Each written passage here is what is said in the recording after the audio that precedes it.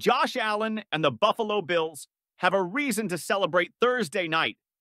After all, they won their second win in a row to start the 2024 NFL season after beating the Miami Dolphins on the road in dominant fashion 31-10.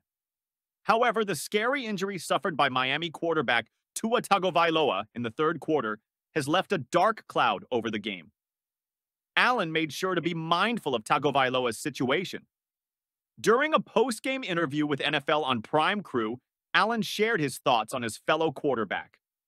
"You can't help but feel for him," Allen said. "He's a great football player, but he's an even greater human being. He's one of the best humans on the planet. I'm just praying for him and his family." Tagovailoa was trying to get some extra yards for a first down when he slammed into Bills defensive back Damar Hamlin. The former Alabama Crimson Tide quarterback then went down and showed a fencing response after the collision. He later managed to walk off the field and into the locker room on his own, but there is now what appears to be a serious question, not just about his ability to play in the 2024 season, but whether he should be playing football again. Tagovailoa exited the contest with 145 passing yards and a touchdown to go with 3 interceptions on 17 of 25 pass completions. As for Allen and the Bills, their fiery offense torched Miami all night long.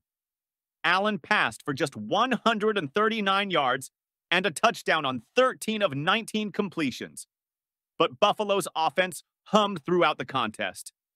Running back James Cook scored 2 touchdowns on the ground and rushed for 78 yards on 11 carries. Buffalo's defense hammered the Dolphins' attack as well, with Jamarcus Ingram recording 2 interceptions and returning 1 for a touchdown. Coming up next for the Bills, who defeated the Arizona Cardinals at home back in Week 1, is a date with the Jacksonville Jaguars at home on September 23rd. Miami, on the other hand, will look to rebound against the Seattle Seahawks away from home, also on September 23rd, with or without Tagovailoa under center.